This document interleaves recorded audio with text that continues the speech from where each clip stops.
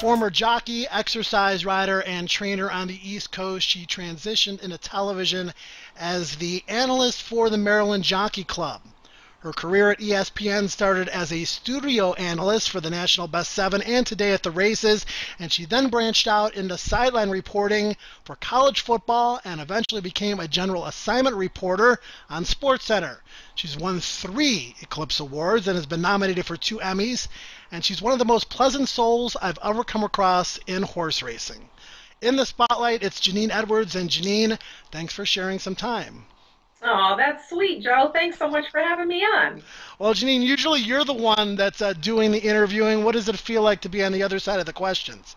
Oh, I gotta tell you, it's a little unnerving. It really is. And this is my first Skype, everybody. I've never Skyped anybody in my life, and I keep wanting to look down at the computer screen rather than at the camera. You would think I would know how to look at the camera lens, but Yeah, well, I'm working with a makeshift teleprompter here, so I know exactly what you're talking about. hey, we don't use prompters in my world. You're cheating.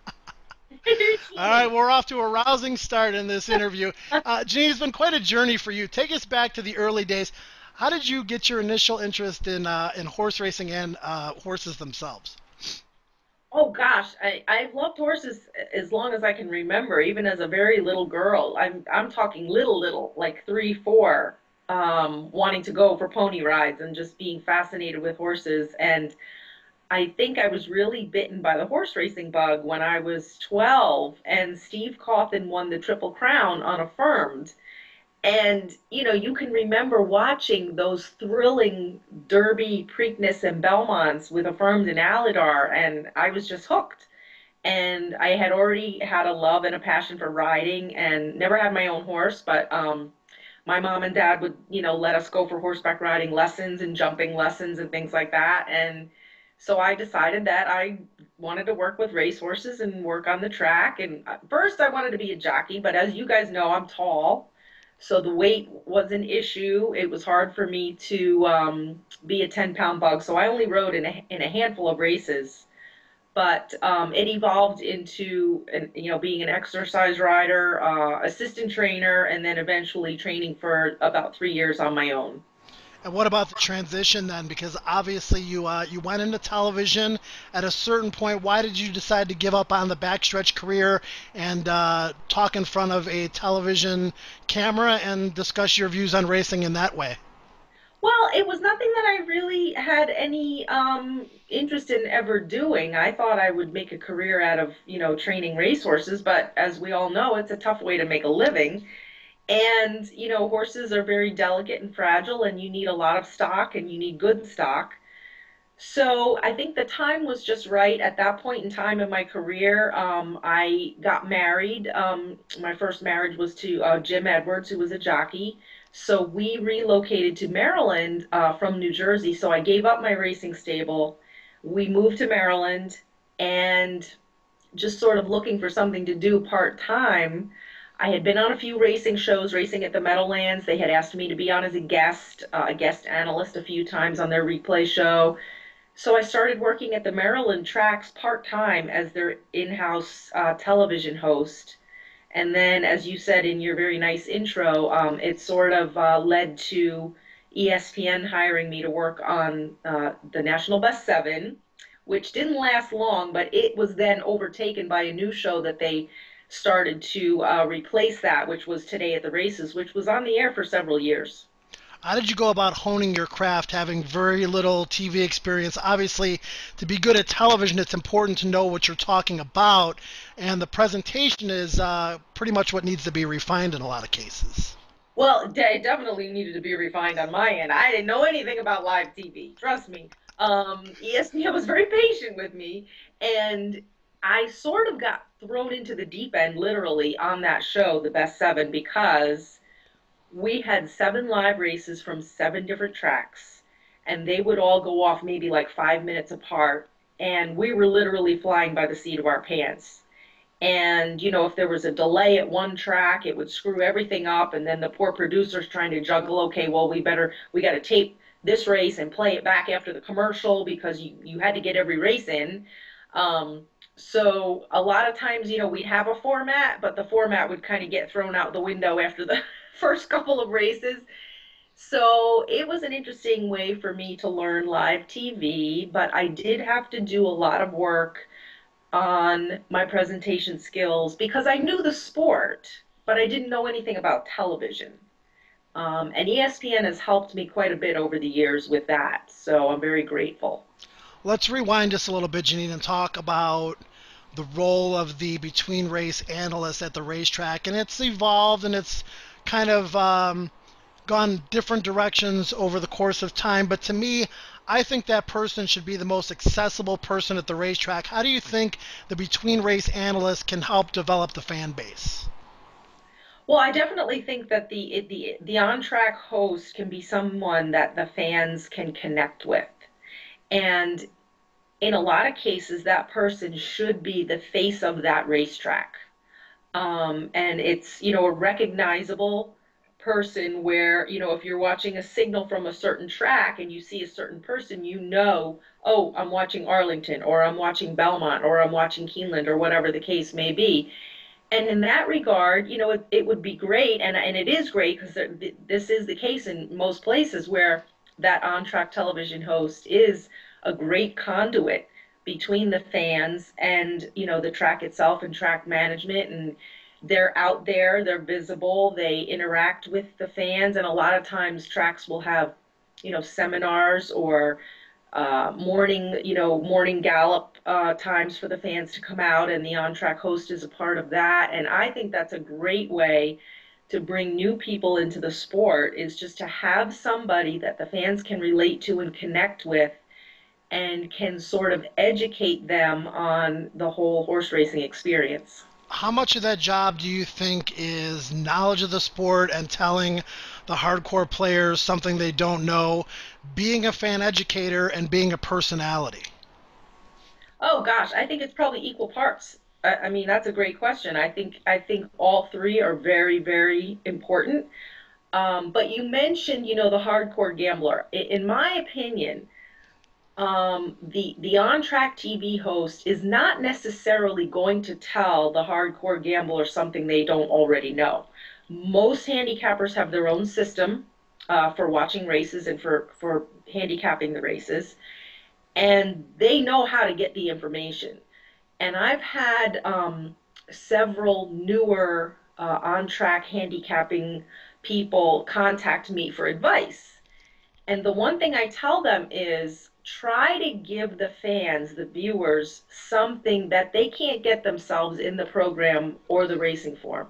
If you talk to the trainer, if you talk to the exercise rider, if you were out in the morning and you saw the horse breeze yourself, any little nugget that you can give them that is not something they can read, that makes their ears perk up. And that gets them thinking, and that gives them a little tidbit of information that they can use. So I try to tell people when they ask me for advice, I try to say, put your reporter hat on. It may take a little extra time and a little extra work, but even if it's right before the race in the paddock and you go up to a couple of the trainers and ask them a few questions, at least you're giving firsthand information and something new that the audience can then take and do what they want with.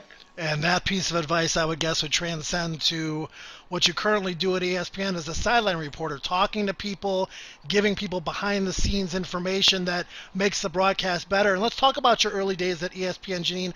How do you transition from being a horse racing expert and kind of having a defined role in that regard to doing college football and basketball? Was it something that you pursued, or was it something that you were kind of thrown into because you were good at what you did? Well, I think maybe it was a little bit of both. I think I had expressed an interest in branching out and doing other things, and I think ESPN was interested in trying me on some different things. So they were definitely receptive to the idea. But it was difficult because, I went from reporting on a sport that I had so much in-depth knowledge about, but not only that, but I had great relationships with so many people in the sport that I could get a lot of information that I could use on the air. And when I first started doing college football, I had none of that. I had never covered a football game. I didn't know any of the participants in the sport and didn't know any of the teams. and you're flying blind and you're just starting from scratch. And unfortunately, what usually happens is when you start something like that, you don't get any training. They just they just say, here, we're going to assign you to this football game, and nobody ever taught me how to be a sideline reporter. Nobody taught me anything about being on a football field or how to prepare for a football game or to be, where to be when and what to do. And so I had to learn on my own on the fly. And, I think those first couple of years it was a little bit rough. But you do develop, each sideline reporter kind of develops their own system and their Hmm. their way of doing things, and you find, trial and error, what works best for you. Well, Jeannine, you were a jockey, a trainer, a horse racing TV analyst. Now you cover college sports where the testosterone levels are through the roof. You are a sweetheart by nature. Did you have to learn to be tough? I'm not always a sweetheart, but thank you for the compliment. But you do learn to develop a thick skin. You really do. I think part of that comes from when I was, very young. I was always very skinny, really, really, really skinny, abnormally skinny. And I was picked on and teased. Most kids are teased about something.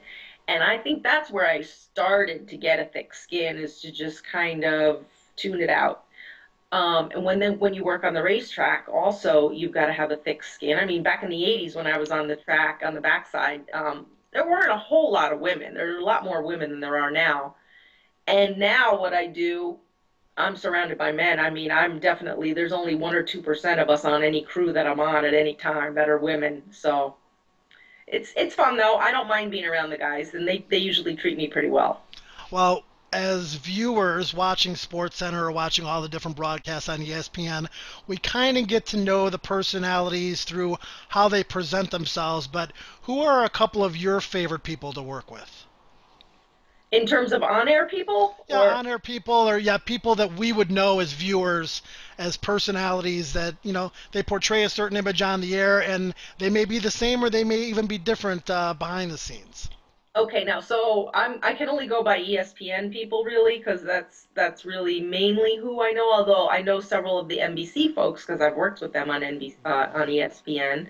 Um, I mean, some of my favorites, obviously, Joe Tessitore, Randy Moss, Kenny Rice. I've worked with all those guys on horse racing shows on ESPN over the years, and what you see is what you get. Joe Tessitore is your quintessential Italian, hot-blooded, loves food, loves good clothes, works his butt off, and will do anything for you. As are Kenny and Randy, they work their butts off as well. Kenny Mayne is unique, the one and only Kenny Mayne. His personality on the air is actually, I think, toned down a little bit from what he's like in real life, because he's pretty funny. He's a pretty funny guy, and love being around the guy. He's just a hoot. Um, Gosh, there's so many people. You'd be surprised how hard a lot of on-air people work behind the scenes for days or weeks ahead of time preparing for an event. I think that's one thing that the viewers probably don't realize is we don't just show up and talk and we're just on the air, or prepared like the night before or whatever. We're working for days and sometimes weeks in advance on a particular event. It's a lot of work behind the scenes. Now, Ginny, we're in the midst of the Triple Crown season, and any horse that wins the Derby and the Preakness goes to the Belmont having to run nearly 4 miles at three different venues in 5 weeks. Now, other sports tweak their games in an attempt to make them better. Even college football is going to institute a playoff system here. When it comes to horse racing, what are your feelings about tradition versus change? I personally like tradition. I don't think that the Triple Crown should be changed in any way, because I think that would do a disservice to the 11 horses that won it in its current format. I think what's changed over the years are the breeding patterns, the durability of the horses, the way that they're trained, the different therapeutic medications that they're given. I think that has all contributed to a less durable racehorse. And let's face it, we have 20 horses in the Derby every year now. I mean, it's the best horse doesn't always win the Derby, although this year I think he did. I think that that all plays a part in why we haven't seen a Triple Crown winner. And who is your favorite horse of all time and why? Oh gosh. Oh, there's so many. There's so many. Well, I should probably just I'm in my office here, which is all horsey stuff, and right here on my bulletin board here, if this might give it away. Can you see this? I can. This is this is Zenyatta. Remember this? I do. This Breeders' Cup. is on my bulletin board. I think she might be just because of what she did. Hmm. I never forget working that Breeders' Cup at Santa Anita when she won the Classic that Hmm. year. Um, it just gives me chills just to think about it. And even her Classic the year after that at Churchill where she got beat. I mean, I just think it will be a long time before we see another horse like that. And she had so much personality and so much charisma and her connections. John Sheriff and her owners, the Mosses, were so accommodating to the media, to the fans, to everybody. It was just the perfect combination of the perfect horse at the right time, and I think that's why she has a special place in my heart. Now, from horses to people in all your days of horse racing and now sports, based on their personality, who have been your favorite people to cover? Oh gosh, that's a tough question because there's been so many over the years. Ooh boy, Is there a that particular story you've done for Outside the Lines or any of the other ESPN shows where you've really felt like good about finishing it and good about the story? well, the one story that will always be the most memorable and the most meaningful to me, although not necessarily a feel good story. But it had such an impact, and I was so heavily involved in it because it was in my area of the country. But Barbaro, Hmm. it was something that I covered from start to finish, literally to the very end. And that was a tough one. I mean, even now I'm getting tears in my eyes thinking about it. It was one of those stories that will change you forever. And he had such an impact on so many people that I've gotten asked that question quite a few times, and that will, oh, unless something really earth shattering happens to me and I cover some world changing event or whatever, that will be the story that will probably stick with me for the rest of my life. Now, given the heartwarming story about how you met your husband, Oklahoma State defensive coordinator Glenn Spencer, there was a role reversal of sorts there, Jeannine, because instead of covering the story, you were the story for a while. What was that like? Well, yeah, it was different. It was different. It's one of those things that I think there's just a higher power at work. You can't explain it. It was meant to be. That's what we feel. Um, because there's no way that our relationship could have happened and endured. We were friends first for months and months, just talking on the phone once in a while, and living 1,100, 1,300 miles apart. How that could blossom into, oh my gosh, this is really amazing. And then we ended up getting married. Let's see, we got engaged in February and we were married in July. So I don't, my math is horrible. What is that, like 4, 5 months? 5 months, yeah. Yeah, we had to get married in July. This is typical because of our work schedules. Uh huh. Because he was getting ready to start, fall training camp, and he's Right. like, "Well, I'm not available after this date, and I'm not available because I'll be working too. So if we're gonna do this year, it's got to be now or never." So, um, but yeah, I still have my house in Maryland, but I have moved to Oklahoma, and so I'm talking to you from lovely Stillwater, Oklahoma, right now. There you go. Well, we got to get the Oak City Thunder back on track. I know, exactly. Yeah. But how about Kevin Durant winning MVP? I mean, it's Yeah. just that speech, amazing. Yes. He's, One yeah. of the best sports speeches I've seen. Yeah, I got to give a lot of credit to him for crediting all of his teammates. Yeah. And that brings me back full circle kind of to the sports realm once again. And ESPN has such a great partnership with horse racing over the years, but the coverage has kind of dwindled as the years have gone by. What do you think horse racing can do to become more relevant in the eyes of the mainstream networks? Oh gosh, that's the million dollar question, and I think that's a question that the sport's kind of been wrestling with for a while now. It's difficult because there's so much competition out there for the entertainment viewer and for the recreational minutes that people have.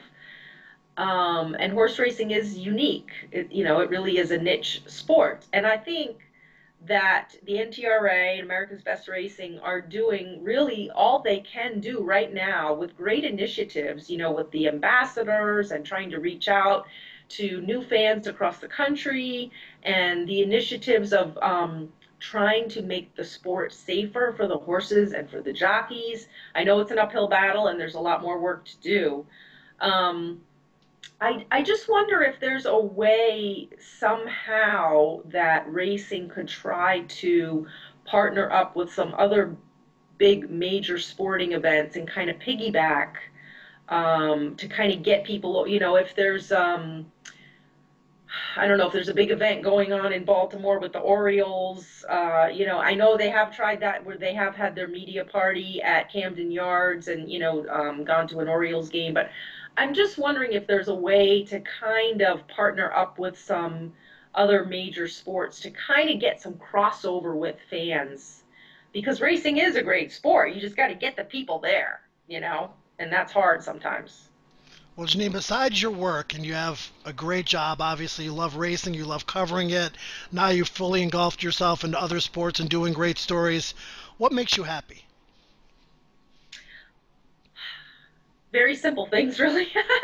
Taking my dogs for a walk or a hike, or riding my horse, or even just going to the barn and piddling around and giving my horse a bath, things like that. That's what I find relaxing. Um, or watching. I know this is going to sound like I can't get away from it, but watching a great football game on TV, I like that.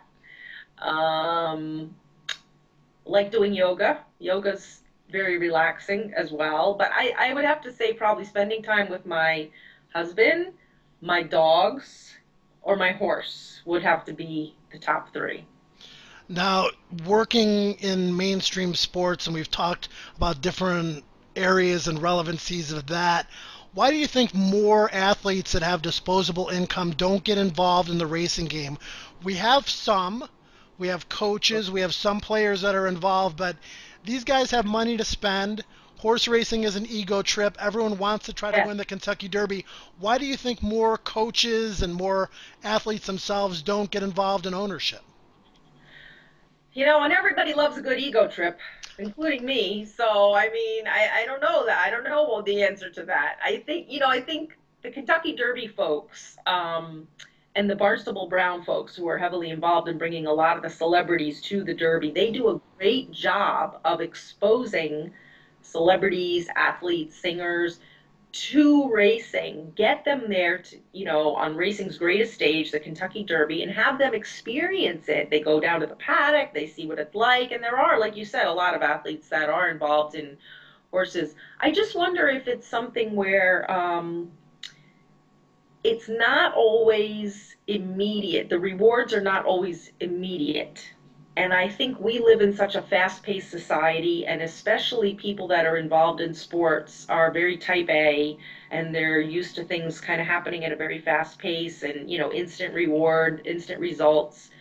Horse racing doesn't work like that. You can buy a horse and the next thing you know, he needs 60 days off. He's got a chip in his ankle, or he has a fever. We got to miss this race. Or you have a horse primed for a really good effort and he gets left at the gate and he comes in third. Things happen. I think once you would get people involved in ownership, and if they had a teeny taste of success, they'd be hooked. But my personal opinion is that sometimes it just, you need a lot of patience to get through. It can be kind of a frustrating experience at times, horse ownership. Now, for aspiring broadcasters out there, what kind of advice would you give them if they wanted to climb the ladder of success that you've climbed over the years? Oh gosh, I got very lucky, believe me. It's I happened to be in the right place at the right time, and I got very lucky, and I credit a lot of very talented people that have helped me along the way. I would say keep working at it, keep making contacts, and the most important thing in being a journalist really is developing, honing your writing skills, keeping the writing as sharp as you can possibly get it. And even if you have to practice, writing a 40-second script, try to trim it down to 30. Try to lose as many unnecessary words as possible, and it will have more impact. That's the one thing that I will say that I learned that has helped me the most, and it's really the most important, because if you want to be an effective storyteller, being able to write concisely and with impact is probably the most important thing. And then just working on your delivery, which anybody can get better at. Well, Jeannine, this interview has hit the home stretch, and I've saved the best for last. Uh-oh. If you were me conducting this interview, what question would you ask Jeannine Edwards What would I ask Jeannine Edwards? Oh my. that I haven't asked you already? Oh my. Oh my. Okay. Tell us some fun things that you are most looking forward to doing when you get to Baltimore for the Preakness. Tell us some fun things that you're most looking forward to when you get to Baltimore for the Preakness, Jeannine. Well, okay, going down to Inner Harbor. I haven't been there in a while. Love going to Inner Harbor. The Alibi breakfast and eating that delicious fried chicken that the Maryland Jockey Club puts out. Yeah, definitely. Um, they always put on a great show for the draw party. They have a great little cocktail hour thing there. And just being back in Maryland and seeing all my friends, and the hospitality there is second to none. And there's a neat little place called Cafe Han, um, which is on, I believe it's off of Falls Road, which I usually hit that place at least once for a meal. It's down home cooking, really good stuff. So I'd say those are the things that I'm most looking forward to. And I had a nasty stomach virus while I was at the Derby, so I didn't get to do anything. Ah. So I am hoping that I feel better, which I do by now, but I'm hoping that I can at least have a little bit more fun at the Preakness than I had at the Derby. And what about an impressive victory by California Chrome heading into 3 weeks later when he would attempt to be first Crown winner since '78? Is that something that you're looking forward to seeing potentially? Oh, absolutely, absolutely. I mean, the last time we had a shot, of course, I'll have another. You remember how that ended up, and that was just so heartbreaking on that Friday when he was scratched. So I would love to see that happen again. I love the whole story, love the connections. It's a made for TV, it's a movie. It's a movie. So I would love to see that happen, and that would mean that I would get to cover the Belmont Stakes. So I'm really, fingers are crossed for that, definitely. Well, Jeannine, thanks so much for sharing some of your valuable time with us. Before we let you go, any final thoughts on the future of horse racing, what fans can do to best enjoy the sport, and sharing your love for it in general? I would encourage fans to take a weekend and go to Saratoga, or take a weekend and go to Keeneland, or if you have a weekend in the winter, and you're heading down to Florida, go to Gulfstream. Or if you're on the West Coast, go to Santa Anita. Take some friends. If you want to pack a picnic lunch, do that. If you're of drinking age, have a couple of drinks and just sit and have some money that you set aside and say, this is going to be our entertainment money today. And don't go to the track thinking that you're going to hit it rich and you're going to go to Vegas and you're going to, win the lottery. You're there to be entertained and to enjoy a breathtaking sport. and just go with your friends and have fun and soak in the atmosphere and soak in these beautiful athletes, and maybe you'll win a few dollars. It's an incredible experience. Believe me, you will not be disappointed. For AmericasBestRacing.net, I'm Joe Kristufek in the spotlight with Jeannine Edwards. Jeannine, thanks a lot. Thank you, Joe. It was great.